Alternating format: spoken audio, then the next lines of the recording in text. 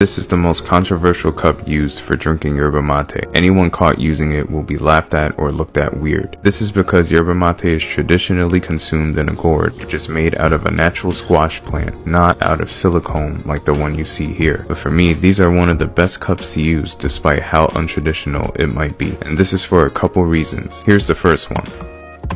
These cups are practically indestructible since they're made out of silicone. No matter how many times you drop it or how hard you throw it against something, these silly looking gourds can never break, which makes them perfect for taking on the go. They're also very easy to clean, rinse, and dry. With these, you never have to worry about mold like you do with a calabash. These also don't need to be cured, so you can use them right away. But despite how good all of this sounds, here's a few things you want to be aware of. Silicone gourds are extremely flexible and squishy. This makes keeping a mountain of mate difficult. They're also very easy to tip over since they're so lightweight, but as long as you're careful, these can easily become your daily driver.